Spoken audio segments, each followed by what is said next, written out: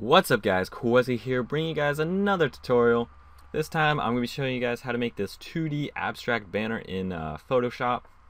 I'm going to be in Photoshop CC, and basically this is a simple banner, or it looks simple. There's a little bit more to it, just kind of playing around with things, getting it right. But yeah, so I'm going to show you how to do this, and let's get started. So I'm just going to go ahead and delete all of this crap first of all. And you can do this effect with anything, like it doesn't have to be a YouTube banner. Let me just make this black. So this is like the default Photoshop banner template that I use, at least, and basically just kind of in a group. I put everything in a group. If you want a group, just Control G on your bottom layer, puts everything in a group. So let's go to that bottom layer, and let's go select a color, and I'm gonna go select a dark blue. So like something like this, maybe a little brighter, maybe a little darker. Okay, so select a dark blue, fill in your color, boom. It can be any color, but just if you want to follow along with my color scheme for now, you can change yours at the end. But yeah, maybe I should go a little darker. This is a little too bright, so I'm just gonna Control U. And this is like a fast way to adjust color, so I'm gonna go to the lightness and just bump it down a little bit, so -8. And then on my color palette, I'm gonna double click on it and then use the eyedropper to select that background, so it'll adjust that color. So we have that saved down there. Now let's create a new layer, and let's go flop your colors down here, and let's select a green, and make sure it's not too bright, so like down a little bit, like there. And on this new layer, we want to just go to your pen tool, bring out your guides, have one in the center. If you don't have a guide, go to Control R on your keyboard, go to the side, drag it on, it'll click to the center automatically. Just kind of go slowly over it, and yeah, you'll be good. So we want to create half of this document, so you want to click at the very top, go almost all the way down to the banner, but not quite, and then hold shift and click on an angle. It'll create a perfect 45-degree angle there, and then just click all around, and let's right click, and wow, my fill path is not coming up. Right click. Alright, so you want to go to right click, fill path, and fill it in with this green, but mine's just being stupid. Occasionally does this, I don't know why. So I'm just going to right click and make selection, go to my paint bucket tool and fill it in with that green. It'll work the same way, and then I'm gonna Control H to just hide what I have, or hide the guides, my mistake. And now you can do this in any order really, but I prefer to get my text up first, so I'm gonna go to the text tool, I'm gonna click, and I'm just gonna do Noah, and I'm gonna no, did I seriously delete that? And I'm gonna make it white, and it's on 200 point font, and the font is called Kremlin Regular. You can use any boxy font or any font you want in general, honestly.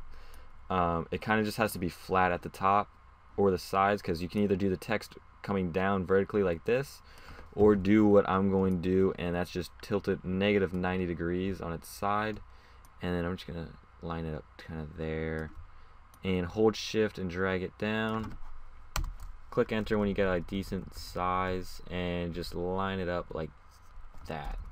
Let me zoom in, so Control plus to zoom in.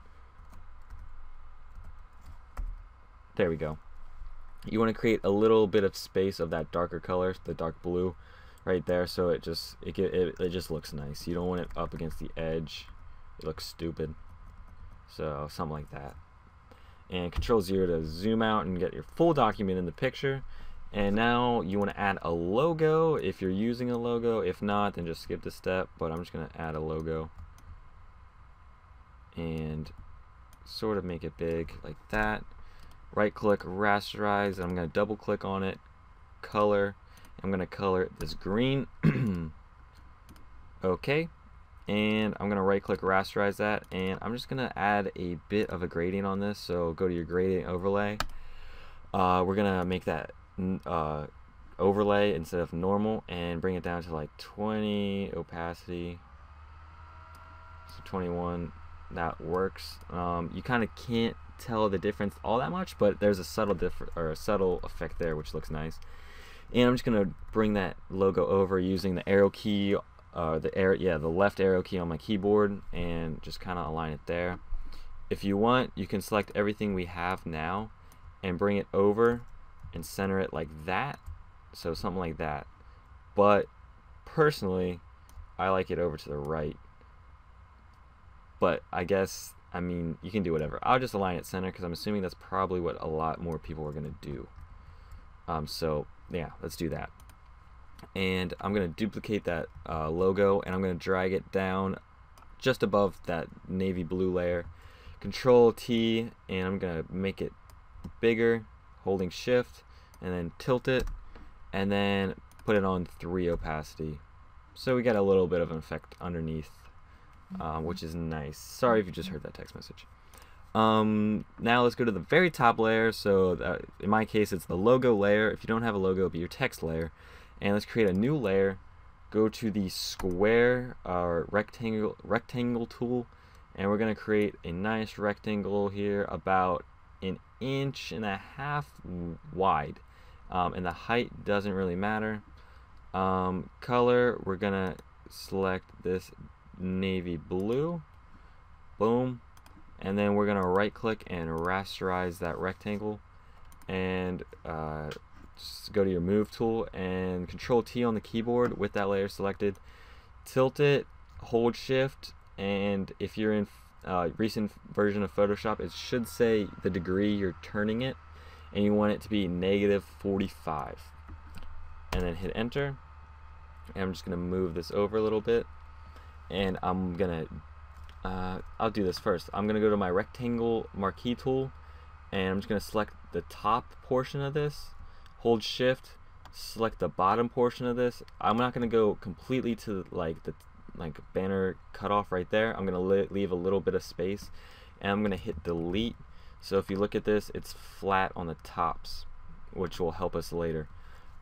So actually right now, so if I hit Control J to duplicate that rectangle, if I go to the bottom one, the bottom layer, and go Control U, I can go and make this white, so put the lightness all the way up.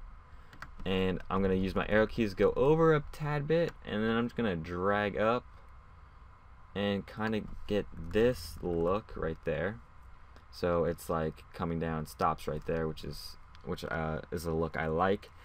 And I'm gonna go to the very top rectangle now, and I'm gonna Control J, and again using the arrow keys, I'm gonna bump it over and align it with that white rectangle we just made. And I'm gonna click Control on my keyboard and click the thumbnail of the original blue rectangle, so it's the one below the one we have selected. Click that, and then hit delete on that top layer, and then Control D, and now you have a thin stripe. So now we can just go ahead and duplicate these, change the colors, align them however we want. So I'm just gonna keep that blue one there for now. Control J, Control U, make it white, and let's do like this. Boom. Let's get this blue one. We'll put it pretty close. Let's actually drag it down like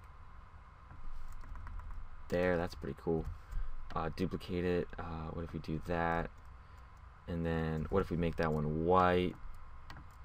That looks pretty good. Let's duplicate it. We'll have this one go all, actually, yeah, boom. That's pretty cool. Pretty cool. I like that.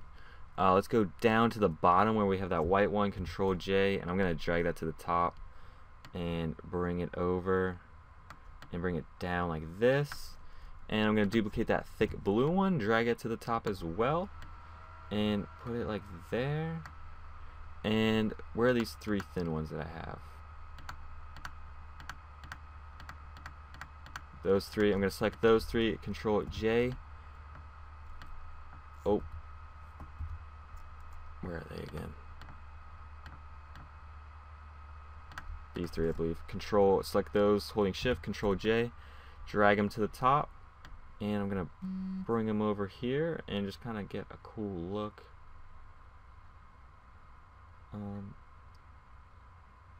What if I do this?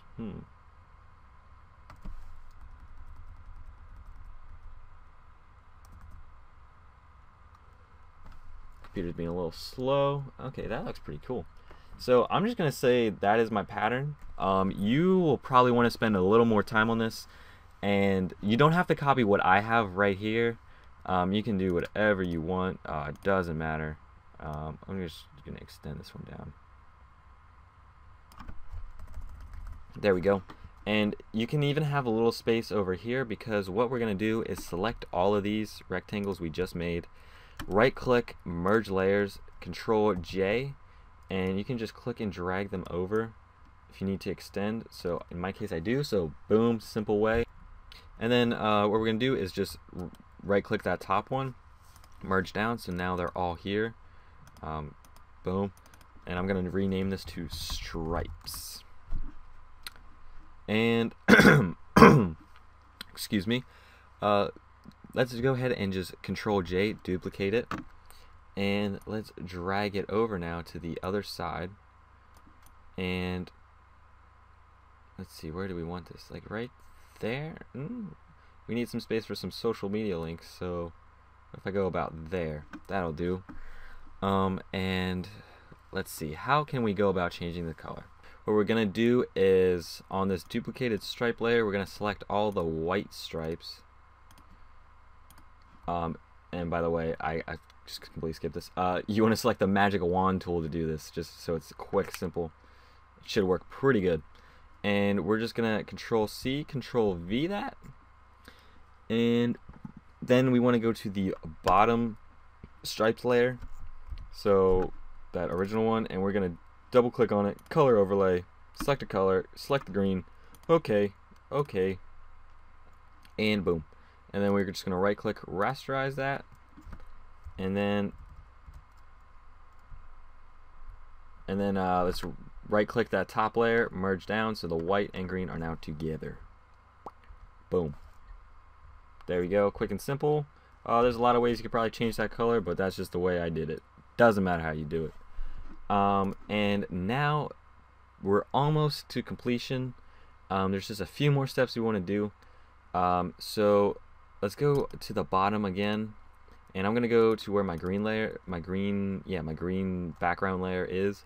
Create a new layer above that, and I'm gonna go to the paintbrush tool, and I'm gonna go make my colors white and black. So just click right there, so it goes to the default colors, and I'm gonna make it white.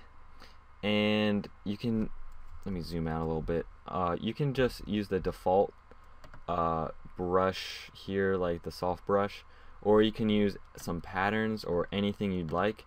But because some of the brushes I have you most likely won't have, I'm just gonna use the default brush. So I'm just gonna click right there, and click overlay,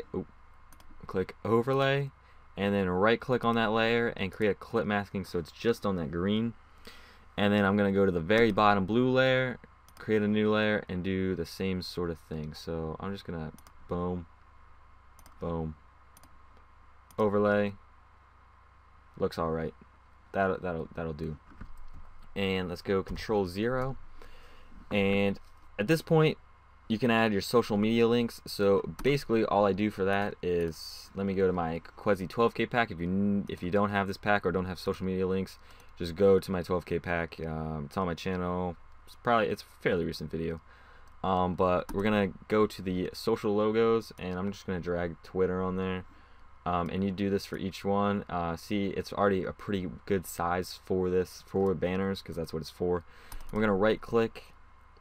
Actually, let's just right click on it and clear layer styles, and then double click on it, and then go to color overlay, and we're gonna select the green. Boom. And I'm just gonna move this away from my logo a little bit and put it down, and go to the text tool, click right next to the Twitter icon, put it on the left hand or whatever that's called, left make sure it's on the left align text. That's what it is. Let's make the font about 12 size, 12 in size, and we'll just do like @Qehzy. And I'm gonna just pick my favorite font right now, which is A_Futura Ortho Bold. I don't even know if that's how you say it, but I said it all fancy. And I'm just gonna increase the size of it because I can, and boom. There we go. Social media links, and then you can just do that throughout, like something like that. And you could even make the icon a little smaller. It is kind of big, but what if I just do this? That's kind of the size I'd go for, like that. So that is that's mainly a lot of it done right there. Okay, but now we have it in a group. We want to close that group, and then Control J, duplicate the whole group, right click, merge group. Now we got everything here. It's just like boom. And now we're gonna, okay, I am zoomed out. Now we're gonna add the cool effect, which is the texture portion of this. So Control J to duplicate it, and let's go to filter. And where is this at? Is this in, no, this is in pixelate, isn't it? Yeah, we want to go to pixelate, mezzotint, and there's a few options you have here. I suggest not using any of the dots, but you can use any of these lines or strokes, like long lines or long strokes work. I think I used long strokes if I'm not mistaken. That looks about right. And then let's go color dodge. Yeah, that's what it was. So you want to do that, color dodge, and just bring down the opacity, and it just gives it a little bit of texture, which looks nice. We could have probably used a little bit of depth over here, a little more, if I added more textures or added shadows on these stripes, which is something you can do if you want. But I'm going to right click and merge that down, and wow, that didn't work. Let's bring down the opacity a little more. Right click, merge down. A little too much texture still. Let's go to 5%. That should work. Merge down. There we go. So when you merge down a color dodge, it brightens up a significant amount. So you want to bring it down lower than what you would normally do, and then once you merge down, it'll brighten up. So like that. So there we go. We got some texture.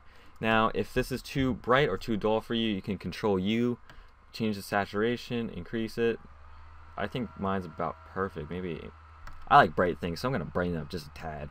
But now you can change the hue if you want to 2 different colors. Or you can go and make a new layer, paint bucket tool, pick a color. So if you want like 2 different reds, you can fill in the layer with a red, go to hue on the layer style, and it'll just make it red. This is kind of a pink, but you know, you can change the color that way or whatever. This is like the colorway of my Obey banner that I did, but yeah, so I'm not gonna really do that. And then the final 2 steps you want to do, or these are kind of optional.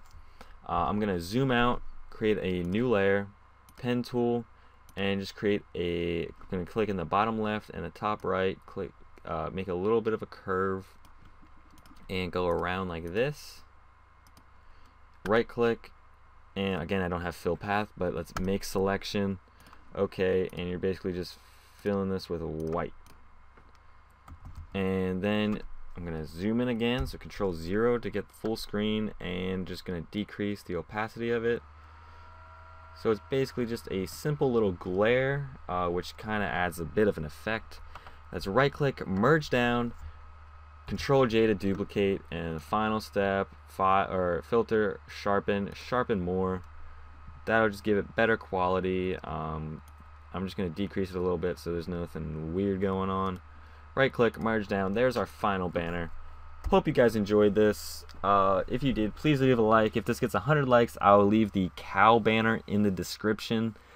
So yeah, thank you guys for watching. Sorry if this was a little bit of a long tutorial, but it's a lot of stuff going on over here with these stripes. But yeah, see you guys later, and I hope you enjoyed. Peace.